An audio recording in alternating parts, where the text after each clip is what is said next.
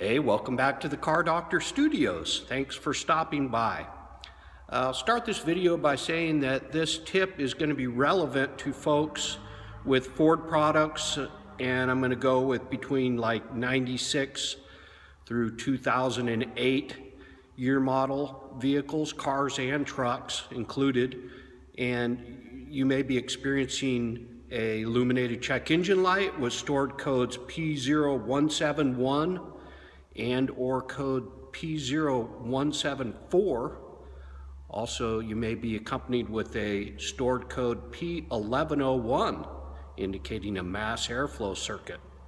Or you may not have any codes and just experiencing a loss of power, bogging, poor acceleration, poor fuel mileage. And I think this video might be helpful, give you a few tips and tricks. This particular vehicle is a 2002 Ford F-150, and this is equipped with the 4.2 motor. And the customer came in complaining of a sudden lack of power on acceleration, and it was very intermittent. And he also said that the check engine light's been on for several months. So basically what he described is more of a electrical type of issue because of its intermittent nature. I wasn't really going towards a mechanical type issue.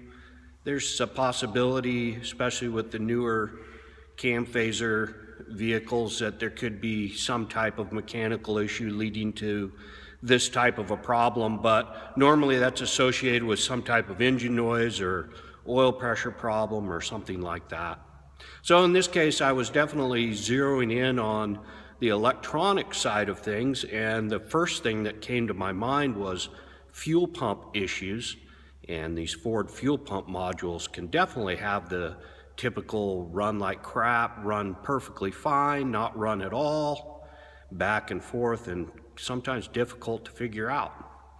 But anyway, I basically pulled in this vehicle, and the first thing I did was pull the codes, which I had two stored codes, the P0171 and the P0174. That indicates a lean condition on both bank 1 and bank 2. So then you start thinking, well, there could be a vacuum leak and a misfire issue, something causing a lean condition, but it's across both banks.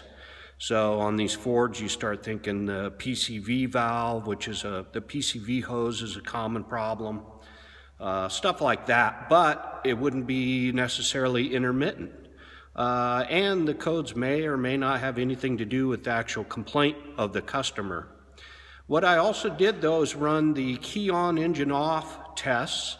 And when I did that, it came up with the code P1101 for a mass airflow circuit out of range.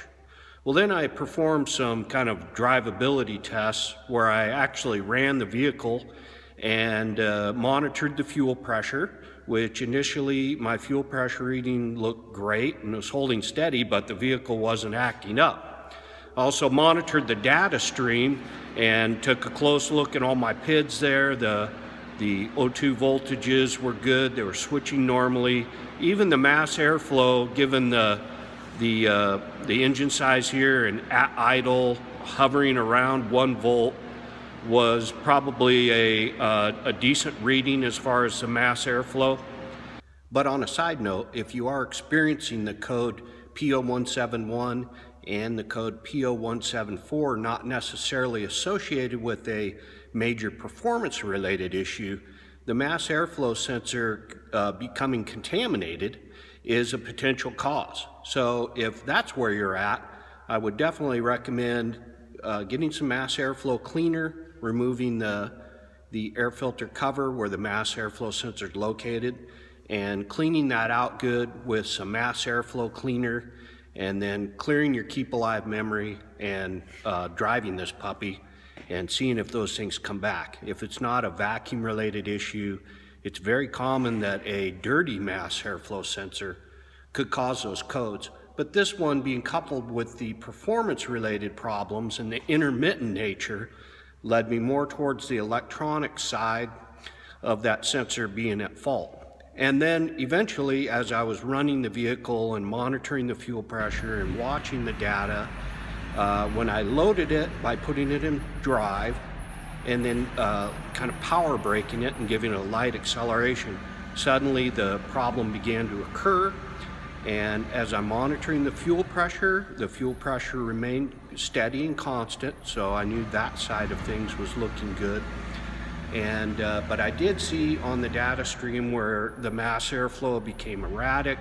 The reading for that was well under what it should be given the throttle angle I was using. So it even confirmed to me that indeed this was on the mass airflow side of things, and that was probably the direction I was going to be going. Basically, I just want to confirm at this point that the wiring connector is okay. So basically at this point I just made the call to replace the mass airflow sensor, and along with that the air filter, which was a little bit dirty and it seemed to be a little bit undersized where the sealing surface may be allowing dirt to pass through, and that's a common issue, allowing the mass airflow wiring to get dirty and cause improper readings. So to alleviate any possible future problems, I replaced the air filter, cleaned up the housing, and the mass airflow sensor. Now in this case I used a new mass airflow sensor. There's of course Reman and new and OE, Motorcraft, Reman, Motorcraft, new, quite a variety of different parts available, and they're kind of expensive.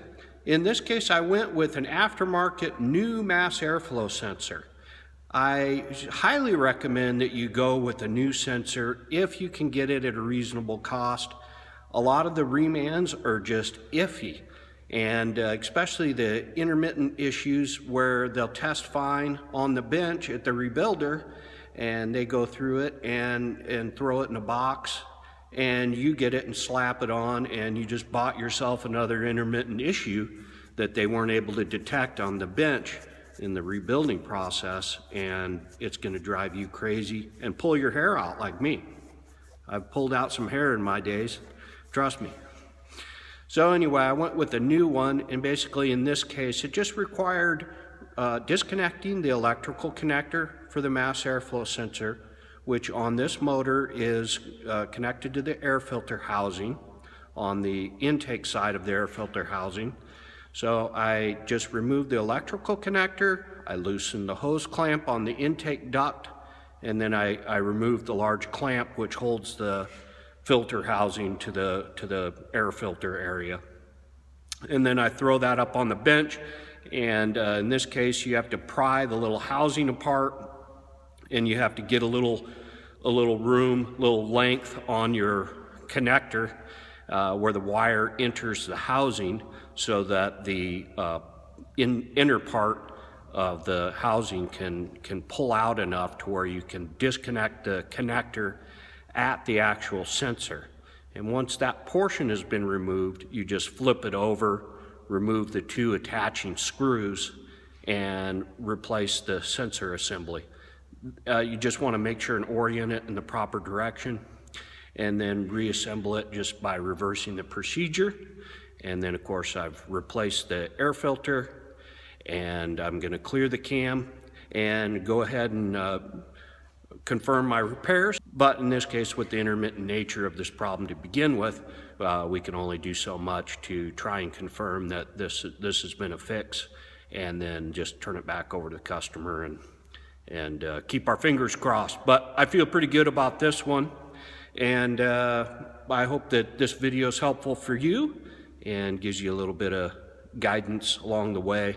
And sometimes we just need a little bit of encouragement to help us when we dive in under the hood. And I hope it saves you some money and gets you back on the road.